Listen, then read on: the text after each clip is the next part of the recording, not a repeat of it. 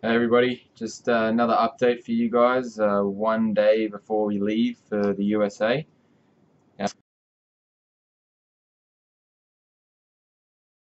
We're basically just spending the day getting all our paperwork in order, make sure we packed everything. Um, yeah, everything to do with visas and money and travel insurance, blah blah blah. We're doing all that today. Bald is traveling to Auckland today as well. He will be staying at Zirkles the night before their flight tomorrow afternoon. They're also doing something for on TV tomorrow morning in New Zealand. I think you might find out more about that later. Yeah, and I've also got Colt flying from Adelaide to my place tonight as well, and we're going to be flying out together tomorrow at about midday. Um, so just want to say my heart goes out to Hef as well. I'm sure most of you have heard the news that Hef injured his hand. I heard he fell down a set of stairs carrying some boxes and hurt his hand quite badly. Um, Obviously, he would have been doing everything he could to still try and play, still try to go to Worlds, and he's obviously just unable to. So, I mean, that just must be devastating. My heart goes out to him. I can't imagine how I'd feel in his position. I mean, it would honestly just be utterly depressing to be in that situation. He's a great guy, honestly, like nicest guy you'll ever meet in Halo. So, just yeah, can't believe it's happened to him, and just horrible news for Immunity as well. Um, in terms of their pickup with Junior, I think it's a good pickup and probably the best pickup they could have gotten. Um, he's still been grinding the game. He did grind the game harder than anybody. Haven't really had a chance to play their full team yet, or against our full team anyway. I think I played them with some randoms, and they're looking strong still. Obviously, I mean their immunity, they're looking strong, and I actually think they play a little better on some maps with Junior's aggression. But then on other maps, his aggression does get them caught out. So I think if they can get that under wraps and get that under control, and Junior's smart enough to know what he can and can't do, and he's smart enough to work in with the team like that, I think they'll still do really, really well at Worlds and definitely make it out of that pool. Um, yeah, EG and Renegades both looking strong, especially Renegades.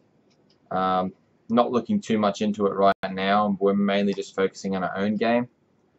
In particular, we're just lately we've been focusing on just staying alive a lot more, just getting that extra 3 to 5 seconds of life while you're waiting for a teammate to get to you, or even if you're just completely by yourself, just that extra 3 to 5 seconds of life is helping us a lot because it's just wasting the other team's time. It just takes pressure off our team. So it's something that we've been really working on and slowly paying off, slowly working into our minds that don't challenge, just stay alive whenever your teammate makes that call. So when we have a laptop with us there, we are going to stream some of the scrims. We're not going to go definitely one series a day, I'd say we'll be streaming for you guys. We may or may not put the communication in there, but I mean, obviously we're trying to be pretty secretive with the US guys as well because they're going to be trying to study us just as hard as we're studying them. So we will be streaming, don't worry about that. Just not sure exactly how in depth we're going to go with it. Yeah, I mean, another point I wanted to point out is I am a firm believer of the law of attraction, which is basically where if you speak something and you really believe something and you work your ass off, it will happen.